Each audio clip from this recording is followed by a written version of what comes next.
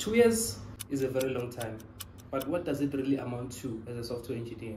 Today I'm going to be sharing with you the tips and the knowledge that I've had over my 2 years experience. But for that to happen, I'll have to take you back to 2022 when I was still a graduate. On the graduate program for software engineering. That was me, first day reporting for duty. I know, skinny, but that's not the point. What did I really know back then before I got my job? What was my experience?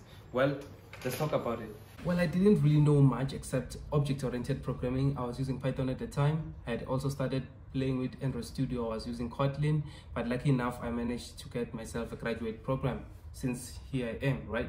I will not go over what I've learned as a graduate engineer because I already made a video addressing that.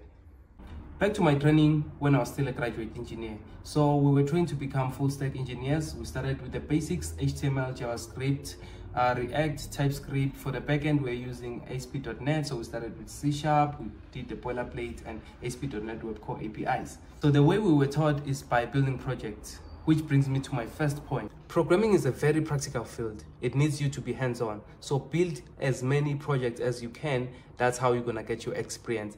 Try avoiding tutorial hell. Just after learning something, go straight into building it and you'll get the experience you need. To find yourself a cool t-shirt like this, find the link in the description, buydrip.store. We create custom ones if you like. Find the link in the description and I'll see you with your order. Back to my current tech stack. I'm currently using TypeScript for the front end. I'm using C#, ASP.NET Core to create RESTful APIs, and I use Microsoft SQL Server for my databases. Now that I've mentioned my tech stack, I want to raise this important point, which is a major impact for imposter syndrome. You will never know everything. Depending on your role and the company you work for, you're most likely going to be exposed to limited technologies. And that's okay. You don't need to be the master hacker or know everything. We are all learning. So just focus on your tech stack and advance from there. That does not mean you should be limiting yourself to some technologies that will help you advance your tech stack.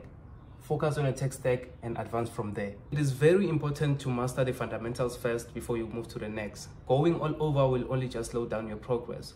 The point that I'm trying to make is just focus on your tech stack and advance from there, and you will avoid any unnecessary imposter syndrome. Now let's get back to things that really haven't changed and the things that I've learned. First of all, I still hate debugging. I mean, I know, right? It's a major part of my job, but definitely still not my favorite. Secondly, some of these features need you to be a bit delusional to complete them, because if you saw the requirements, you'll be like, hell no. Just a tip. Planning your work is a very vital role to avoiding burnout. Have a life outside of tech which you will look forward to, because trust me, when the screen is all red, you don't want to be here. But other than that, I've greatly improved in diagnosing errors and finding solutions. A special shout out to Google, ChatGPT and Gemini. We wouldn't be shit without you. I did mention that I'm working on the front end with TypeScript, so I was getting more hands-on with TypeScript, which was something I haven't done since I was a graduate. That have been interesting. I've greatly improved when it comes to planning my work, which means I'm more efficient and I sound more professional when I'm giving my timelines, because you don't really want to sound like you don't know what you're talking about on the stand-up. Trust me. In the past year, I've been exposed to quite interesting topics and concepts. I've been exposed to things like domain-driven design, design patterns, a quite whole lot more that I'm actually looking into, and I've taken the time to look at online courses to advance from what I'm learning. Well, to answer the question, what does 2 years as a software engineer really amounts to? Well, in my case, it amounts to being a junior software engineer. Well, I'm very happy about that. I'm not really rushing the process. I think I have a whole lot more to learn. I'm still looking into more things to learn before I progress to the next stage. If you're on the other side of the screen and you're starting your career in tech, whether it's AI, machine learning, data engineering, whatever that you're into, don't rush the titles. Just try to find the best way to do things. There are a whole lot more resources online that you can use, and be more hands-on. Don't get stuck in tutorial hell, and I wish you the best of luck. This has been me, and I've been sharing my 2 years experience and what I've learned. I hope you really found this helpful, and don't forget to subscribe.